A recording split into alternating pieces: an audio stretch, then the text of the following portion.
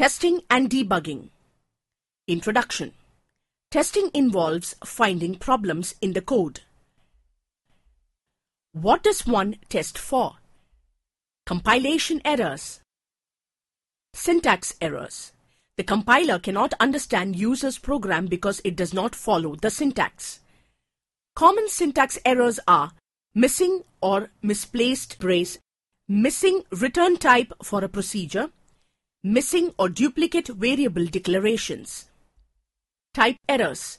These errors include type mismatch when the user assigns a value to a variable and type mismatch between actual and formal parameters.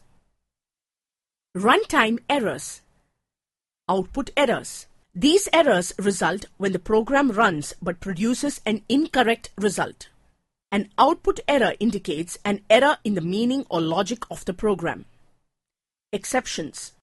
These errors occur when the program terminates abnormally.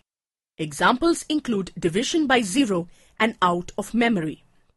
Exceptions indicate an error in the semantics or the logic of a program. Non-termination errors. These errors occur when the program does not terminate as expected but continues running endlessly. Debugging consists of isolating and fixing the problems. Testing and debugging are necessary stages in the development cycle, and they are best incorporated early in the cycle. Thoroughly testing and debugging individual components makes testing and debugging integrated applications much easier.